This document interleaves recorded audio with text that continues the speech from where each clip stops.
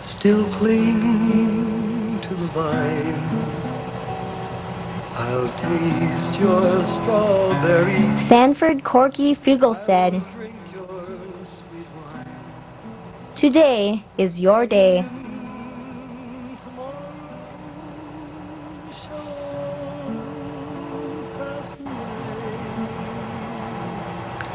Corky Fugelsted was born in Moorhead, Minnesota on November 8, 1929. To this day, it is often speculated that he was responsible for the great stock market crash.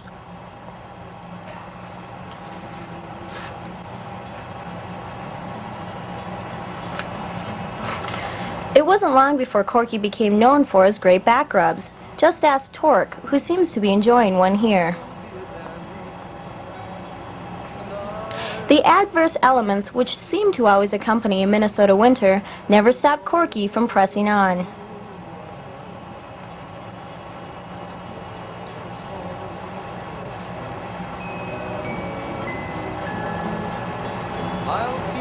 As a child, Corky was a reputed fashion trendsetter.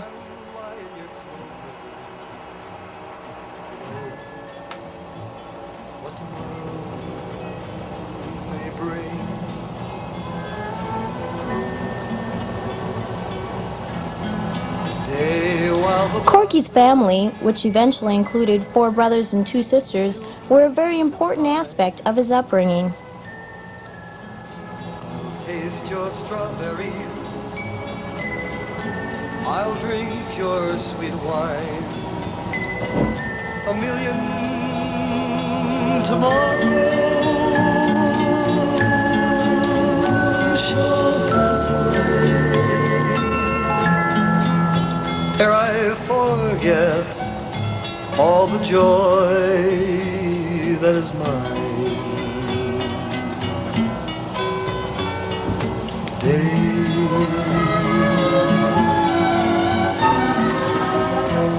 I can't be contented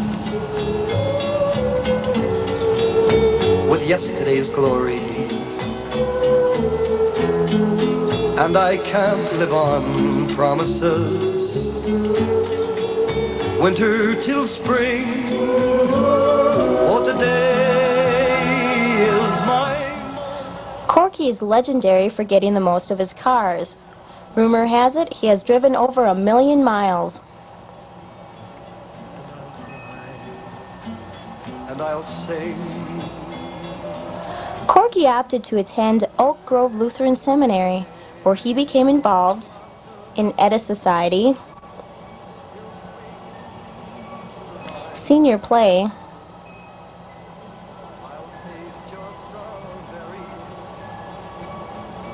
choir, and cheerleading. Corky didn't always follow all the rules at Oak Grove. Here he is being negatively influenced by some friends. Apparently, he was at the most prompt. In his high school annual, it is reported that Sphium asked, "Corky, why were you so late today?" Corky replied, "I couldn't help it. The class started before I got here."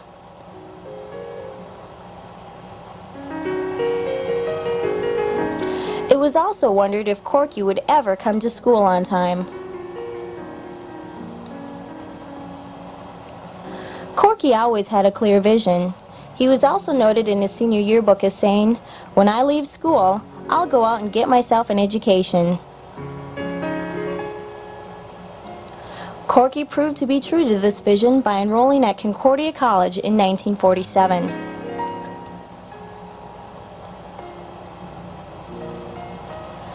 Corky's most exciting experience at Concordia was being a member of the concert choir's historical tour of Norway in 1949.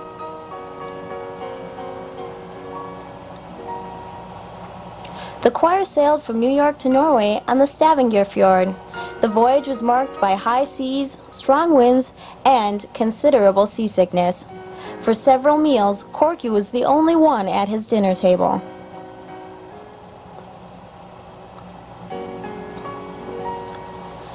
During the tour, the choir was honored to sing for the Norwegian Crown Prince in Oslo.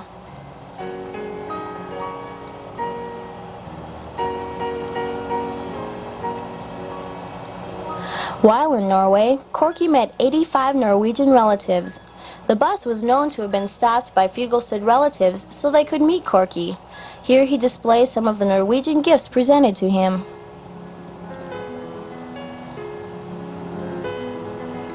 Corky interrupted his college years to become Sailor Sanford in the U.S. Navy as a weather specialist.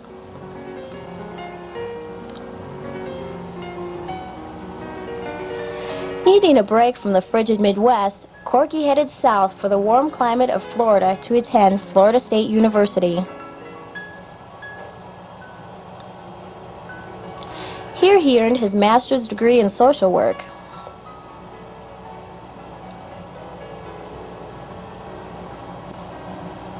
As you can see, studying was not always high on the agenda.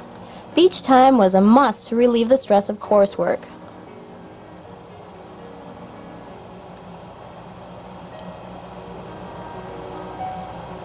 His tan reveals that this was probably not the first day at the beach.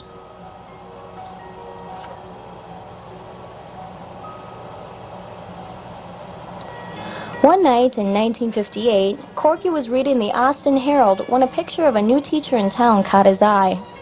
Always ready and willing for an adventure, Corky and his two roommates decided to have a party. They circled Romaine's picture and proceeded to invite her to the party.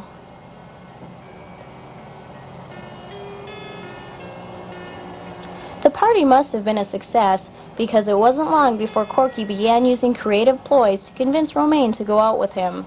This series of frames says that Corky would pick up Romaine at 8 o'clock, drive to his house, watch TV, and have a cup of coffee.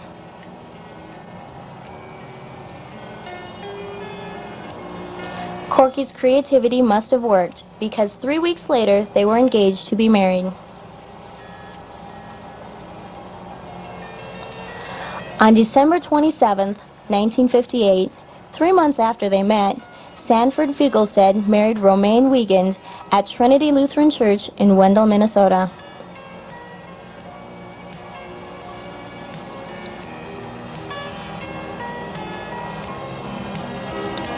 For the past 30 years, Lutheran Social Service has been a big part of Corky's life. He began working for LSS in Willmar, Minnesota in April of 1961 as a staff member and later became director of the Southwest Service Center. In 1968, Corky transferred to Moorhead as a director of Lutheran Social Services. Their first office was located on 8th Street with a total staff of 3 and a budget of $45,000.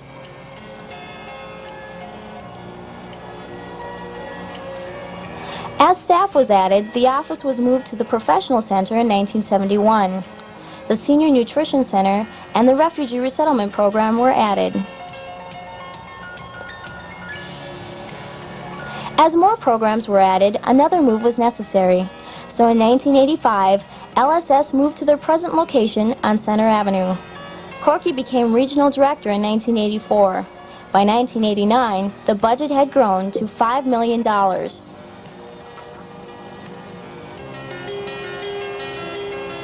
Corky has been working with a major fund appeal since 1989. Through the years, Corky has developed some close friendships with those he worked with at LSS.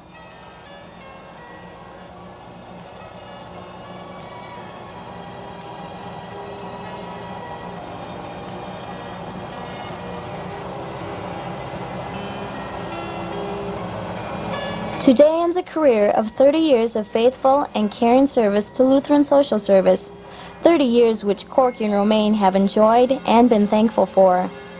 Corky, in your honor of 30 years at Lutheran Social Service, some of your friends and co-workers would like to take this opportunity to pay tribute to you.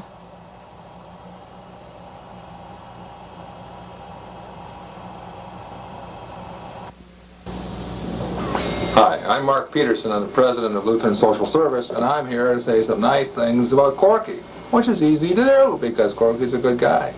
One of the things that has always struck me about Corky is that throughout the entire northwestern part of the state of Minnesota, that man knows people.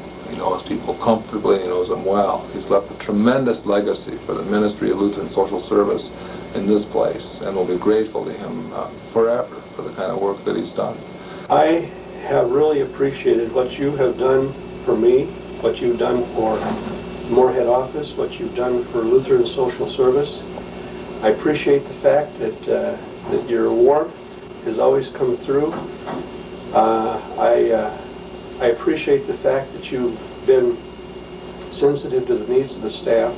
Particularly, you were always open to talking with me, no matter how busy you seem to be. And I also appreciate the fact that that you served really as a buffer between the higher administration and our staff. I think that was really important. I just regret the fact that that always, or that often at least, was hard on you as a result of that. But I appreciate what you've done. I really look forward to continuing to work with you even after you retire, doing some counseling work with us, and I look forward to continuing to have a relationship with you as a friend, even if we're not even beyond that time when we're working with the same agency. It's been good to get a chance to know you. I appreciate what you did in inviting me to come to the Moorhead office over 23 years ago. Thanks, Corky. Well, Corky, I just want to say it's been a pleasure working for you, and I know you've been looking forward to your retirement. I hope it's wonderful. And maybe when someone says, have a nice day, you really can have one. Hi, Corky. I do want to wish you a happy retirement. I have lots of memories of working with you. I remember when I joined the staff, when you and Tom and Ken welcomed me, and I remember the retreats that we had with the agency, and playing bridge with you and Romaine. We've had lots of good times, and I wish you lots of luck and happiness. Corky, it's great to be able to talk to you in this way, because you can't talk back at me now, and I've got you right where I want you. I'll never forget the time I came and talked to you, and you remember it well too, when I asked you if I should take a job with LSS in directing an office, and you said, there's nothing to it, it's a piece of cake. And ever since then we've chuckled about the complexity of the jobs we got ourselves into and lived with.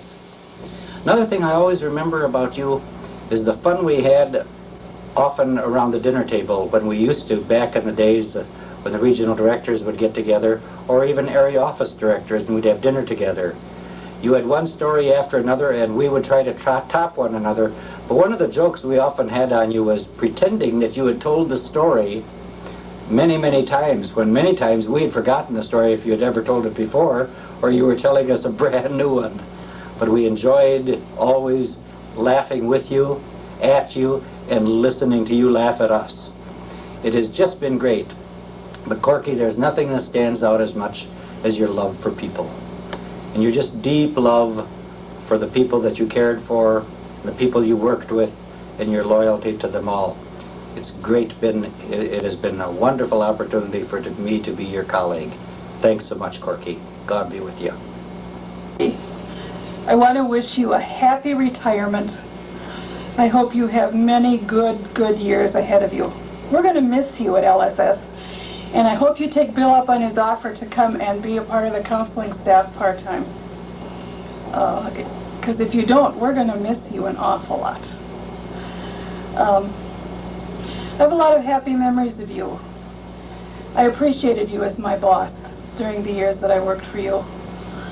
And I appreciated your emphasis on LSS being a place of service to people. Your heart was always in the right place, and I'm real grateful for that. Thank you for all that you mean to us. Thank you for your enormous contribution to this agency. Thanks for your big heart.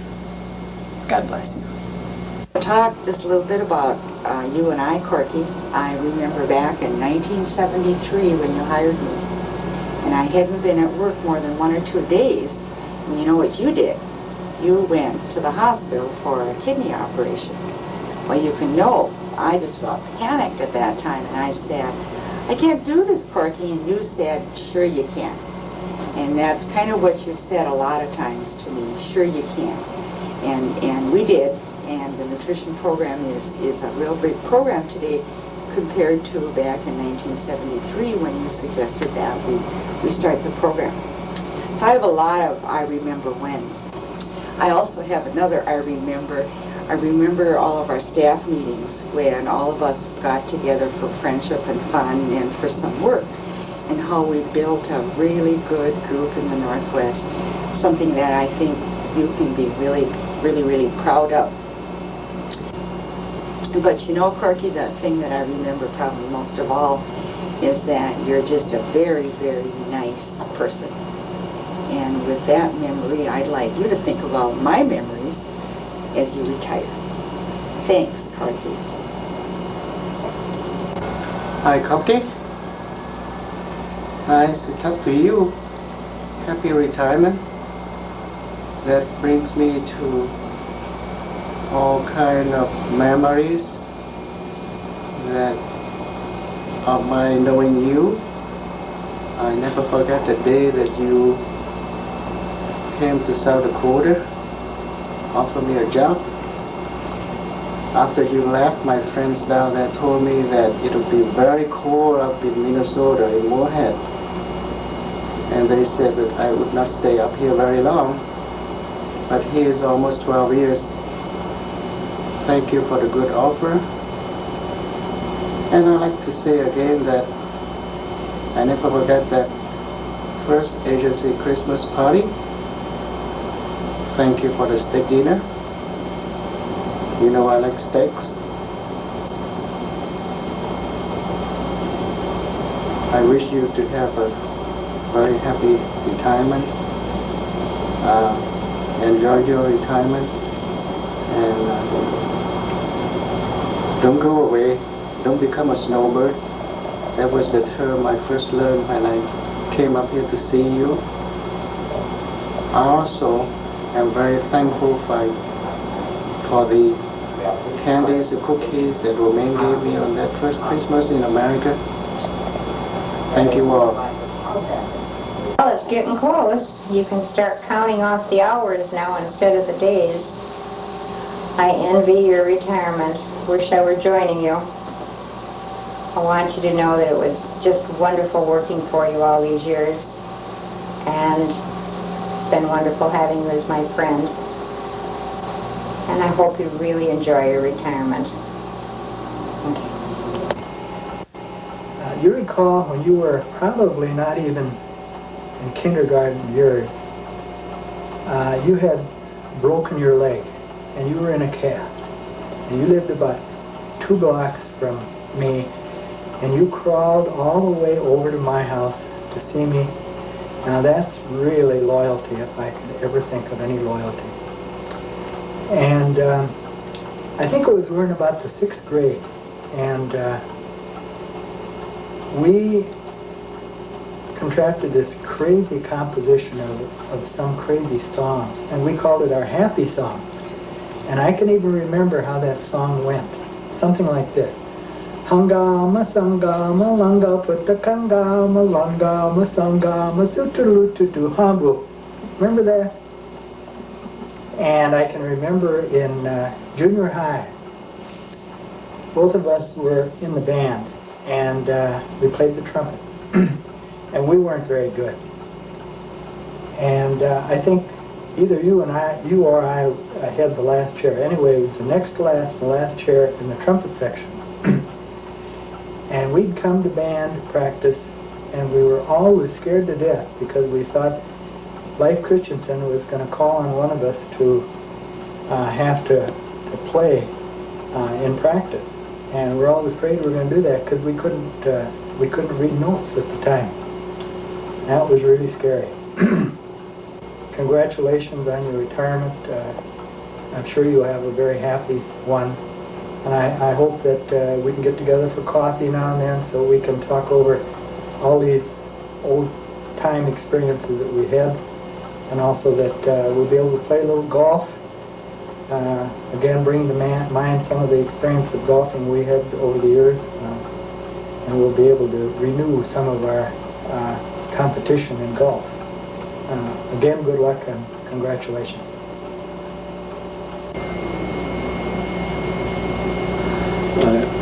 This story of Corky with me begins back in about 1969, a couple of years before I moved to Moorhead, Minnesota. Corky came up with a dream that has become a reality, and that is that Lutheran Social Service has satellite offices. And we've taken a look at Park Rapids and some of the needs of that area for counseling, for adoption services, for the various services of Lutheran Social Service, wondering how could Park Rapids become a satellite office for Lutheran Social Service. And after a few visits, I'm sure a few miles between Park Rapids and Moorhead, it finally became a reality in about 1970. And when I think about Corky Fugelsted, I think about the reality of the satellite offices out of the Moorhead office, one of which was Park Rapids. Was he the director back in? He was the director. When I was first called to Christ the King Church in 1971, Corky was the chairman, president of the congregation. So he was my first boss when I came to Christ the King and moved to Moorhead. And so we got acquainted with him and his family, and it's provided a friendship that's really a beautiful friendship. So we've stayed in touch over these years. 20 years. Yeah, 21 years coming up here. And I thought that maybe I could have retired right alongside of him, but somehow it didn't work out quite that way. Paul Brunsberg had clergy lunches on Thursday afternoon, and that was they were gracious hosts, and they made a fella who had left his colleagues behind feel at home in a new turf. And that sort of was my first contact. Maybe my favorite contact with Corky, though, came just recently. I had made yet another mistake in the service, for which I was kind of apologizing to the people. I forget, but you know, they come quite regularly for me, and I felt badly I'd made this mistake in whatever it was in the order of service. And Corky came out of church that morning, and he was shaking my hand. He says, "I kind of enjoy it when you make those mistakes." And to me, that tells you a lot about Corky. He has a lightness of heart, but yet I've always sensed a really depth of caring in the man that you know has served well in all his work. But those things, and the other thing is around here, around the church here, you always, when you talk to Corky, get a deep sense of caring for the church. That this is an important place to him here, but the church is an important part of his life. And that's what did you say? Reinforcing for pastors to have people like that around. There aren't many people that can serve in the same way that Corky did. So we really wish Corky well, and we hope that his retirement years can be as profitable to him, as important to him, as his productive years, you know, in Lutheran Social Service, because he has served that capacity really well. And I imagine that between you and me, we'll cook up a few jobs from around here, maybe. Maybe we can. Maybe you know, there ought to be a fundraising job around here that we could. Yeah, right. We could retire the debt or something. Yeah, we know one or two. But no, I too, I wish him well, many years of retirement, and extend my appreciation for what he's meant to me and to this church. I don't know how to do that. Extend appreciation to kind of repay him in thanks for all the things he's done, because that's a pretty big catalog. That's a lot of things. Corky, we wish you well. We hope that the years are as good to you as you have been to the years of us. Corky, I'm very pleased to say a few words in your defense tonight. It's a joy for me to be able to share with you my good wishes upon your retirement. I've always been proud to be associated with you, and I owe a great deal of my professional career to you because you hired me at LSS. It was because you did that I've had the happiest years of my professional career at LSS. My ministry has been very fulfilling. It's been happy. I've enjoyed the people that I've worked with, and I thank you for giving me the opportunity to serve. As I think about you as a person, I want you to know that I've always respected you as a person. I've respected you as a father and a husband and as a member of the community. I've also respected your philosophy, which is to serve people, and that ministry and people are the most important things. And then finally, I've always respected your philosophy of hiring good people, giving them a lot of support and giving them a lot of freedom to do what they want to do. It's because of the way you handle me that I've been able to do some of the things that I like to do. And because of that, a lot of people have been helped. LSS, in my judgment, owes you a great deal of gratitude. You started in this office with just a fledgling office, and over the years it grew and grew to be a multifaceted organization, ministering to many people in lots of different ways. And it grew to an organization with a multi-million-dollar budget. And all of that is possible because you provided good leadership. And the people of this area and the people of LSS owe you a great deal of gratitude for what you've done. I'd like to close by reading something to you which came to me in the mail just a couple of weeks ago. This is a thank you note from one of the clients that came in. It said, "Dear Paul, I would like to personally thank you for all the help and encouragement you gave to our family and to our son. He seems to be doing very well now, and I pray that in the future he will find the strength to remain sober. You were there for all of us when we needed you for information and guidance. On behalf of all of us, I give you a great big thank you." The thank you that I received in this note is a thank you also to you, Corky. The good wishes that we get as counselors, that the ways that we have helped people, these are in large part due to your efforts.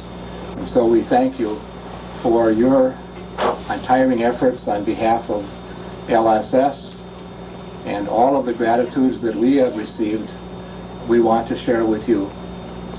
Finally, I'd like to close by quoting a piece of scripture, and it reflects what I think the Lord would think of you and say of you if the Lord were here at this retirement party, and that is, "Well done, good and faithful servant."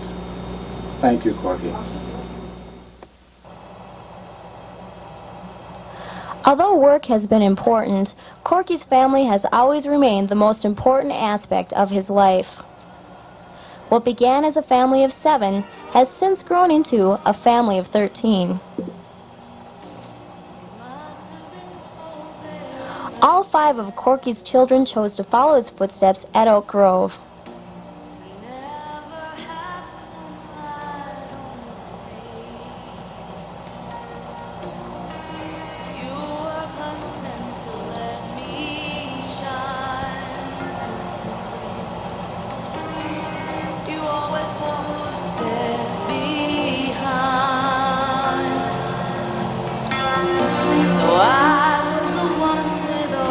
Since Romaine was the only family member not to graduate from Oak Grove, she was awarded an honorary diploma when Corky's youngest son, Jim, graduated.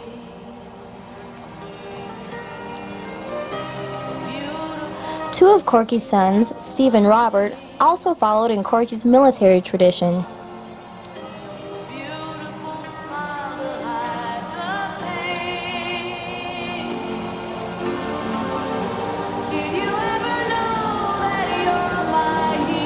Even Corky's oldest grandson, Tyler, is hinting that he may someday want to be an Air Force pilot.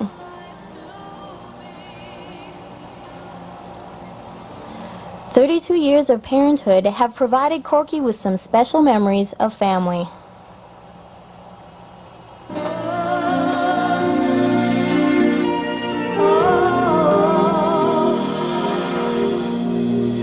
It must have been cold there in my shadow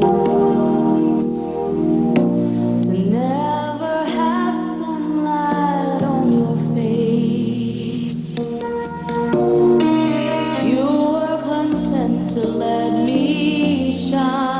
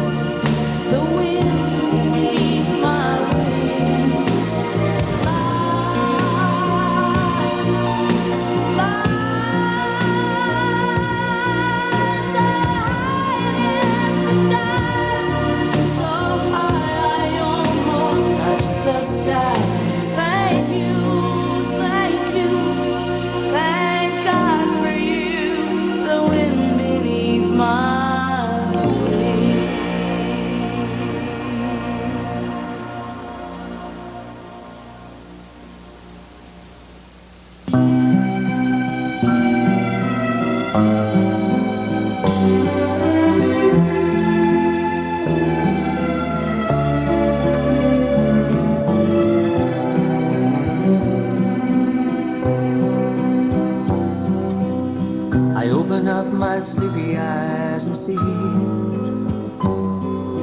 the morning just the way that it should be.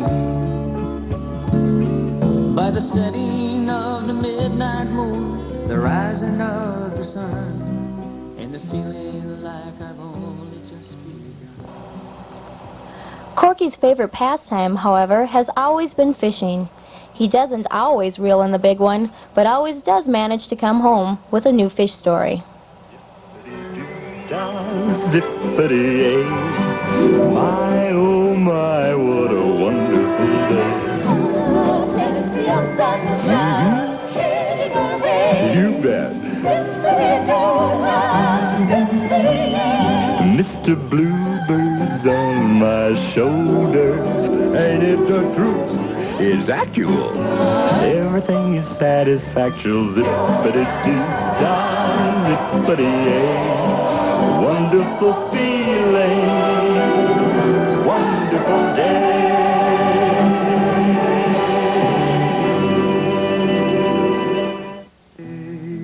While the blossoms still cling to the vine, I'll taste your strawberries, I'll drink your sweet wine.